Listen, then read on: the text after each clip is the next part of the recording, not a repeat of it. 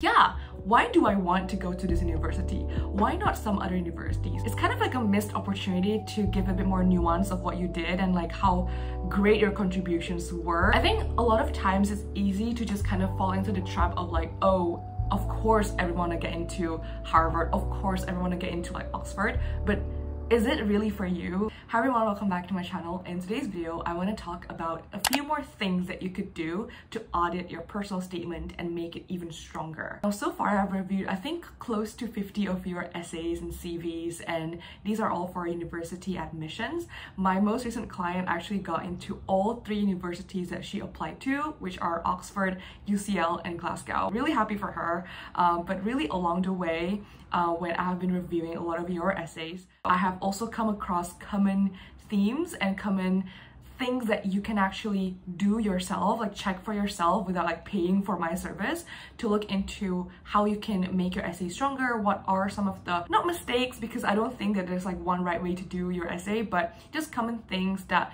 might leave your essay sounding a bit weaker. So here's a few questions or things that you can check to make sure that you have tackled your essays in all possible angles.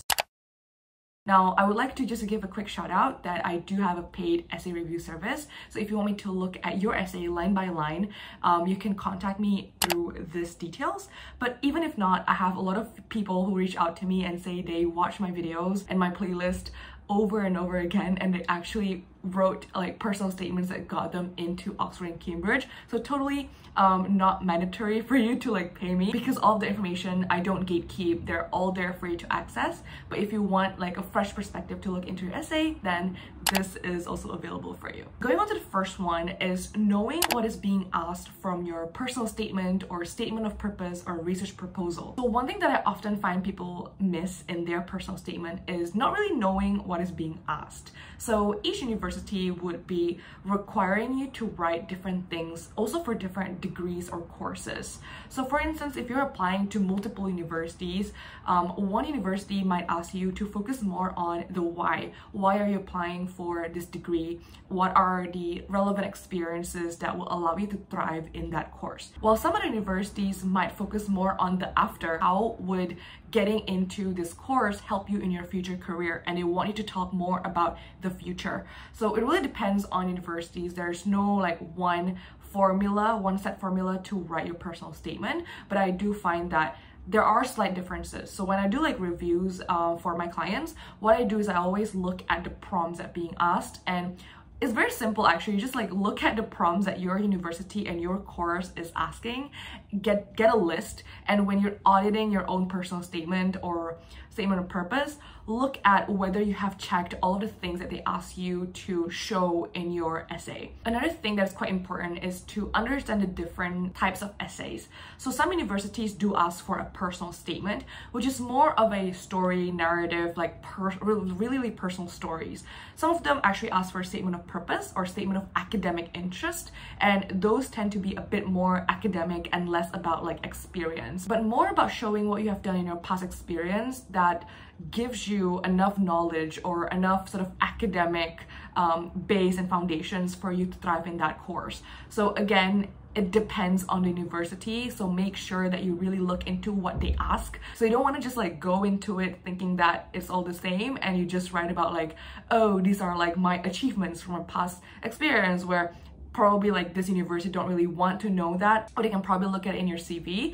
Maybe they really want to know like what exactly you did, what exactly are the research that you went into in your past experience or in your undergrad if you're applying for a master's. So do take note of what they ask for and write accordingly. It's very, very important. Number 2, I tend to find people writing very surface level sentences that refer to their past experience, and they miss the opportunity to explain a bit more on their own contribution, their own value add. It's kind of like a missed opportunity to give a bit more nuance of what you did and like how great your contributions were in your past experience. So for example, I volunteered in this STEM NGO as a graphic designer, but they only use that sentence to kind of say like, hey, you know, I have some graphic design experiences and I had it in this place. From this, what I would like to know is like, why going into the STEM NGO, how is that important to you? So if you're applying maybe for like a master in like graphic design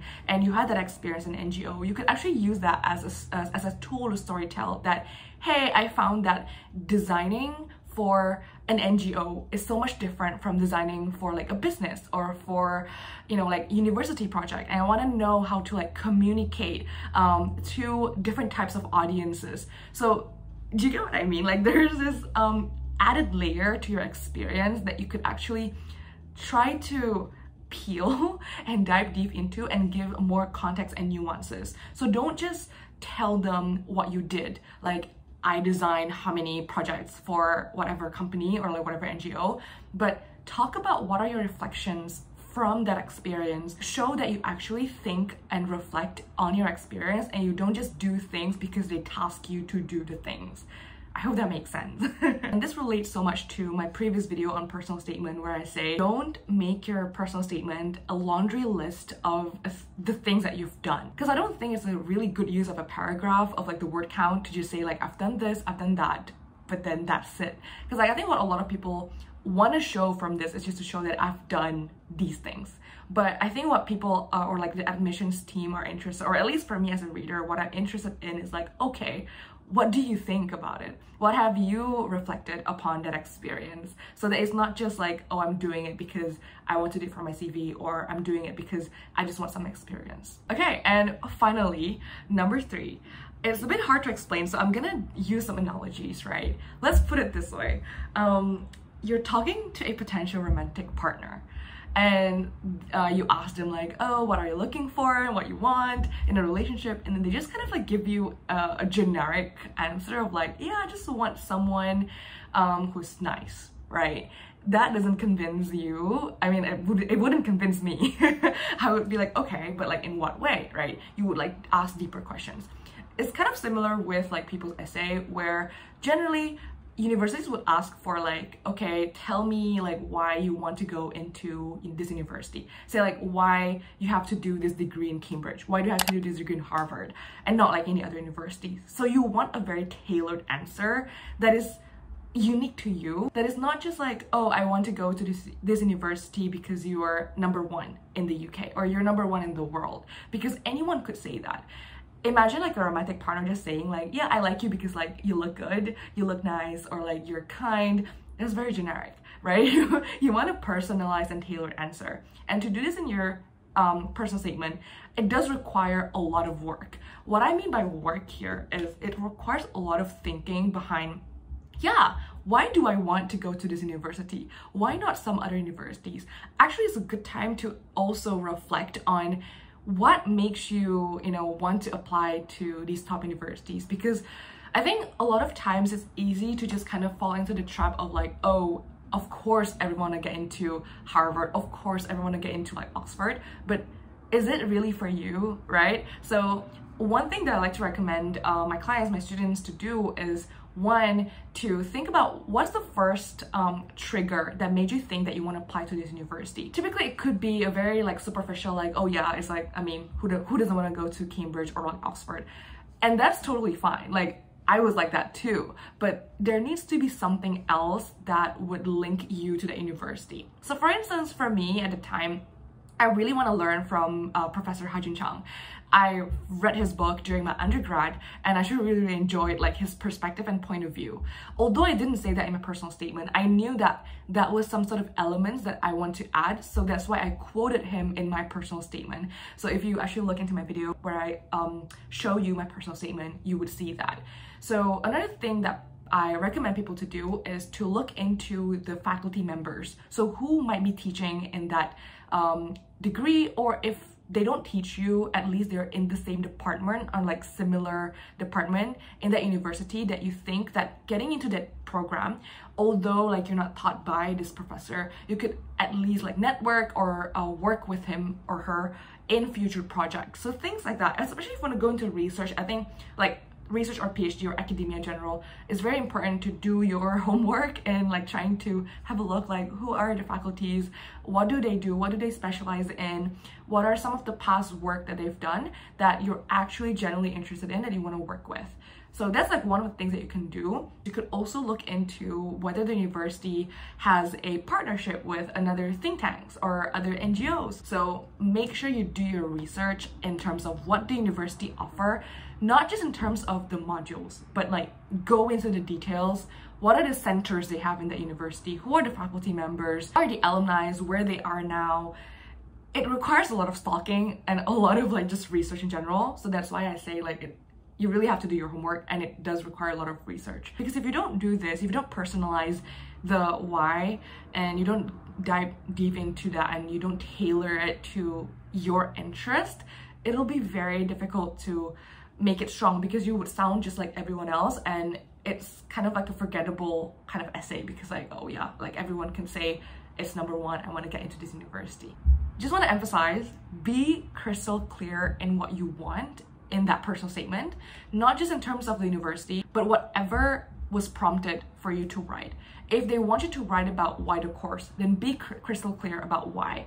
Is it because you have some sort of past experience that, you know, made you think that, hey, there's this gap in the knowledge that I want to figure out more? Is it because I want to pivot my industry? Like previously I was like in engineering and I want to learn more about the management side of it.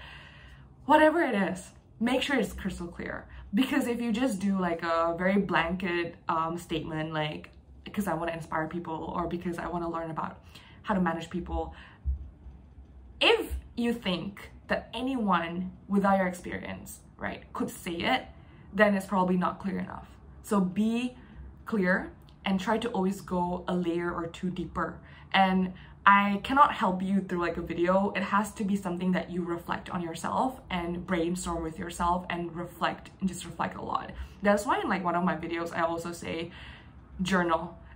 Journaling really helps untangle your thoughts and trying to find like root thoughts. Because I think oftentimes we surf through life and we just come into a conclusion and we take it as like a personal fact and we don't really like dig deeper into why we think a certain way in the first place. So always do that and try to reflect that in your personal statement. Finally, just a little tip, don't over review it. By this I mean don't run it with like 10 people. I did run it to like 7 people, but at the end I tried to make sure that the personal statement still sounds like me, because I don't want to like over review it to the point where I cannot like really see myself in this personal statement. Regardless of who you ask to review, always at the end of the day ask yourself, is this me or is this like what people just impose on me? So that's it for today. I know it's application season now by the time that I'm uploading this, so best of luck for those of you who are applying. And again, just a little shout out if you're interested in my paid review service. All the details will be here and also in the description box below. I'll see you in my next one.